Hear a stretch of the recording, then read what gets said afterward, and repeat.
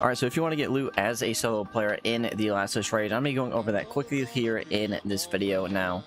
You're going to be able to do the first way I show you on any character, no matter what.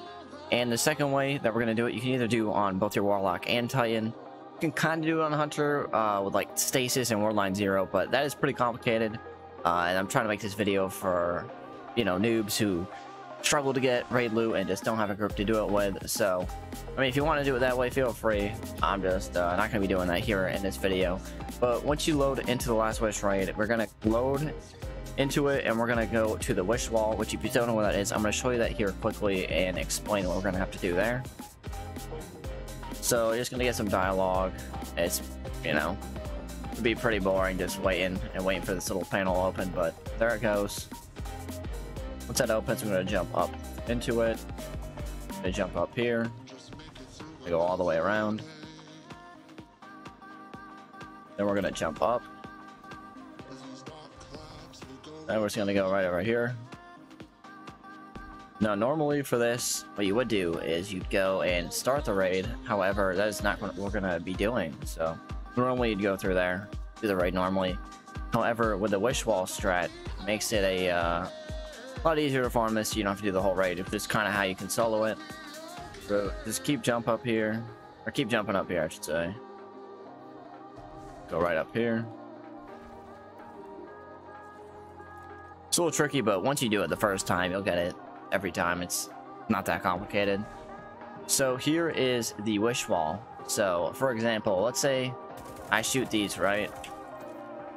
Well, that's not gonna work. So when I step in the plate, it resets the whole thing. So you don't want to step on that plate unless you have the code put in correctly. Now, the first code that we're going to do is going to be the Shuro-Chi one. So I'm going to show you that. This code right here. So what we're going to do is we're going to take this code and shoot it into the wish wall. I'm not going to show you the whole thing, but I'll show you how the first couple works, just so you can know how to do it. So what we're going to do... By the way, you don't want to use anything with like ricochet rounds, explosive payload, or anything like that that will hit more than one panel at once, because it will mess the other ones up. So what we're going to do, I usually just shoot all four of them, the ones that I need to keep changing. That way I know. And for sure, we should all of them except that one right there. So in order to change a symbol, you just shoot. And what you do, you just keep shooting until the code that you need is in the location. So for this one, we need the bird with the wings, which I know it's a little confusing, but you'll get it. So that one right there. And now if we keep shooting, I'm just gonna do this as an example. Let's say we miss it, right? You don't need to step in the panel to reset all of them. Just keep shooting it and it will go blank again. You can reset it that way. You don't need to step in that just to reset one of them. But it's basically how it works. I usually like to do, you know, 2 at once, make it go a lot quicker, but for the sake of this video, just, especially if you're new, just do 1 at a time or 2 at a time. Don't try to speed run it. But yeah, I'm going to put the code in. I'm not going to show it in this video because it's going to take too long. Alright, so once we have the code in, once again, what I always do is I double check each symbol to make sure that I have it matched with the picture, otherwise it's not going to work. So I always double check just in case, because I want to have to put this whole thing in again. It takes about like 5 minutes, not the end of the world, but yeah, you still don't want to have to do it over again. It's just a waste of time. Do it over. Yeah, everything looks good.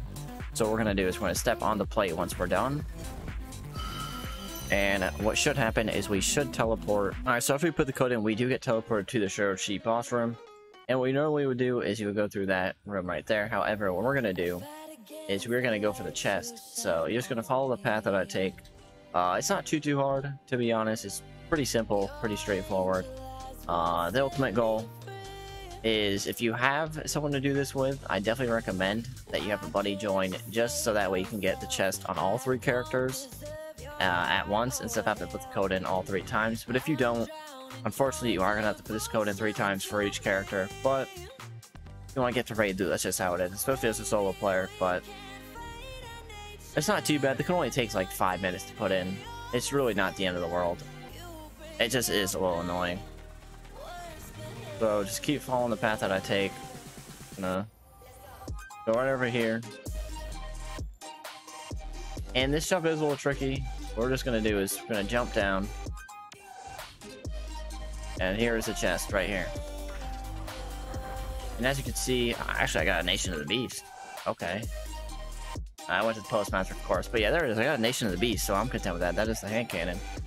So we can either do, like I said, one of two things: have a buddy join and do this on the other two characters, and then have your buddy do it as well. Just have them change characters and get the chest on all three characters 3 times in one run, or just put the code in 3 times. It's totally up to you. So what we're going to do now is we're going to head back to the Wish Well, and I'm going to show you another way to farm chests in a different encounter. And for this way, you are going to need either a Warlock or a Titan. Hunter, unfortunately, is not going to work for this one unless you are really good at the stasis movement thing. But like I said, I'm not a pro at that. I don't have like I don't have a bind set for it yet. So yeah, we're going to do that really quickly, and I'm going to show you what code you need to put in for that as well. All right, so the next wish we're going to be doing is the Morgoth wish. So if you want to screenshot this right here, feel free, but if not, like I said earlier, I'm going to have a link for all these codes in the description below if you want to use that. Probably be a lot easier. But it's totally up to you. So what I'm going to do again is I'm quickly going to put this code into the wish wall. I'm not going to show the whole thing because it just takes too long, and by now you probably know how to do it anyway. So I will see you all when we teleport to Morgoth.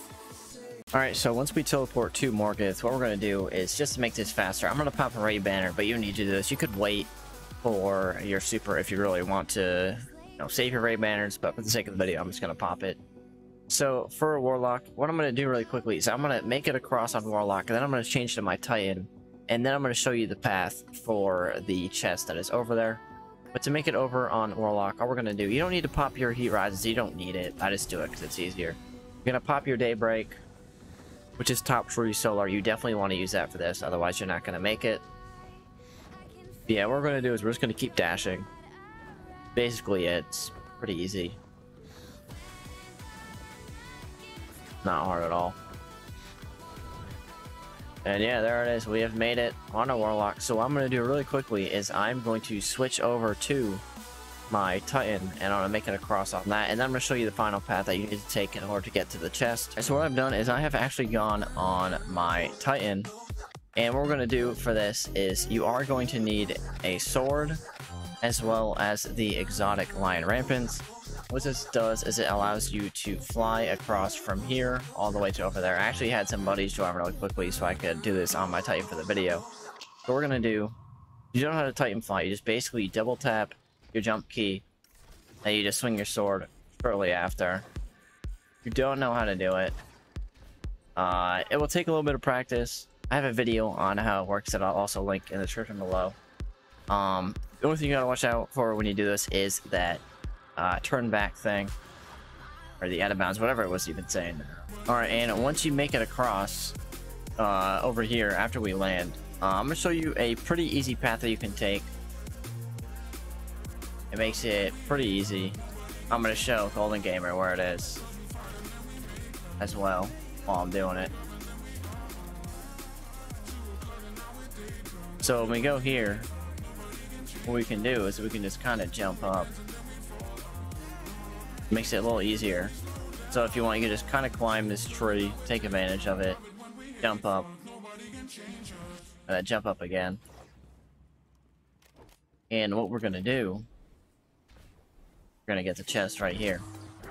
Now, I already opened it on my Titan, so I'm gonna let them get it as well. And there it is.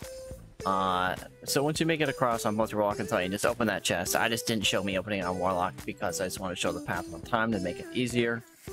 But yeah, that's gonna be it for this video. If it did help, be sure to like, comment, and subscribe, and I'll see you all in the next one. All right, peace.